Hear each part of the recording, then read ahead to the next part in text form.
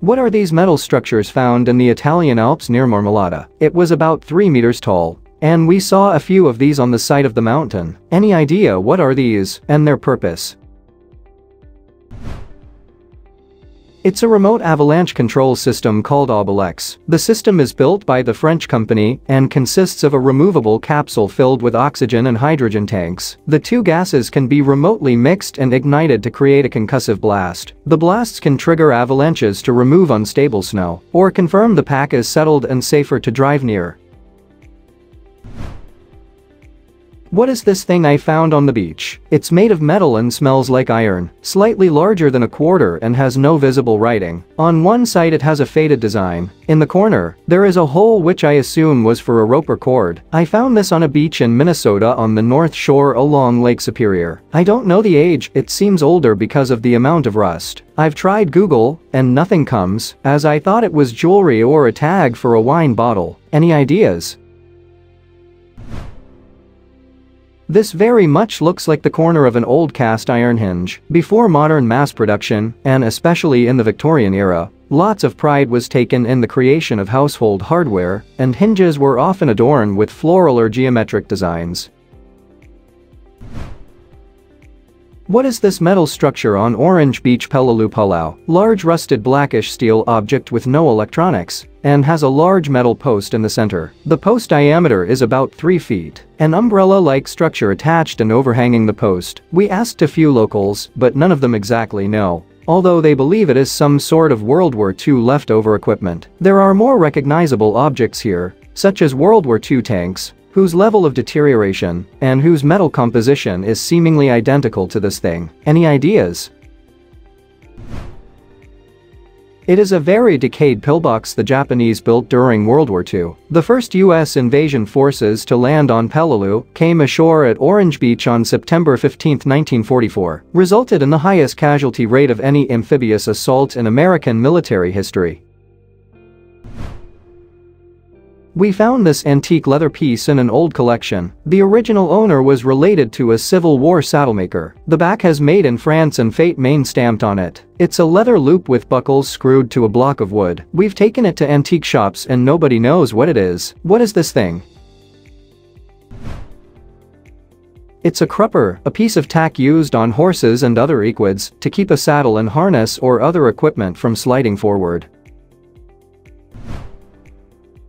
I found this old finger-sized object in an old house. Looks kinda like a small shovel. It's very light, with almost no heft to it, and its point is very sharp. The whole thing has pits and is quite mottled and rusted, if that is the right term for the damage it sustained. Any idea what it is? It's the striker from a garden-themed wind chime that uses a miniature watering can as the suspension point for the chimes. I have one. Mine is technically the weight connected to the striker, but close enough. Give it 50 more years and it will be antique. What is this gas and electric powered thing built to a wall near a stream in the gates of an old estate? About 2.5 meters tall. Iron and maybe aluminum, and a small reinforced glass window at the top. It's about 5 yards from the entrance to an old estate, and about 10 yards from a stream. It has a chunky metal pipe made of something that doesn't rust, and some decrepit wiring inside, and is open at the base behind the wall. What is this thing? It's an old glass-top fuel pump, circa 1920s. You'd literally pump the fuel up into the glass part until it reached a point on a measuring stick and then drain it down into the car's tank. Maybe intended for boats if it's near a waterway. What is this small metal hand tool? About 5 inches or 12.5 centimeters long, found in a drawer that the parents were clearing out, but they don't recognize it. Made of metal and possibly silver or silver-plated, given the tarnish look. The handle end is surprisingly weighty and has a cute little flower pattern engraved into it. The non-handle end has a kind of triangular cross-section to it and has a curved tip, although we're not 100% sure if it's deliberately curved or whether it got bent that way over the years. Does anyone know what it is? It's a nut picker from the 1930s, used to get the meat out of cracked nuts. They usually come in a set with a nutcracker. What is this old metal thing found at Goodwill? This thing looked really old, and those handles moved around. There is a little TV, and it plugs into the wall. There is a little compartment with some garbage inside. It's maybe 10 inches tall and then 6 to 8 inches square. What is it? It's a biofilm splicer from the 1960s. It's either an 8mm or a Super 8 film splicer. The large backlit magnified screen displays a film image. The folding arms on either side hold reels of the film being viewed or edited, with a hand crank on either side to position the frame. It comes with a built-in slide-out film cutter splicing tool mounted in front. I used to fix these in the projectors back in the day. Not my best career choice. I went from that to fixing typewriters. Couldn't seem to win for a while there.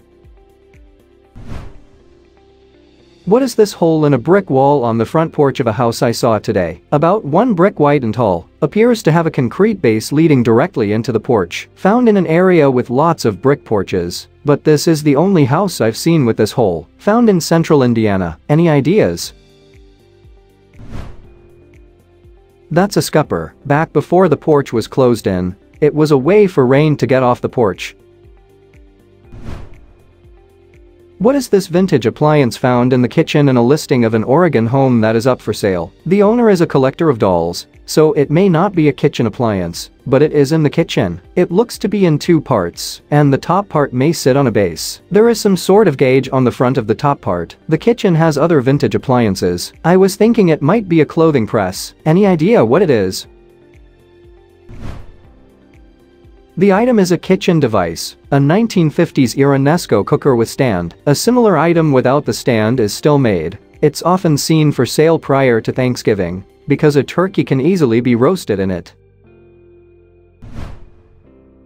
I received this vintage wooden artifact that is supposed to be the earpiece of an old telephone. I do not have more info about it. I have been diving into image archives, and I found a lot of vintage phones with a separate earpiece. But none of them have that 2 little brass with plus-minus connectors. So it got me wondering, is this actually a piece of a telephone? Or is it something else? At the bottom, there is a sort of membrane, but I have no idea what material that is. Does anyone have a suggestion about what age this object is? Please leave us a comment.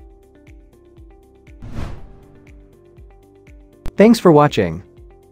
Let's make life fun.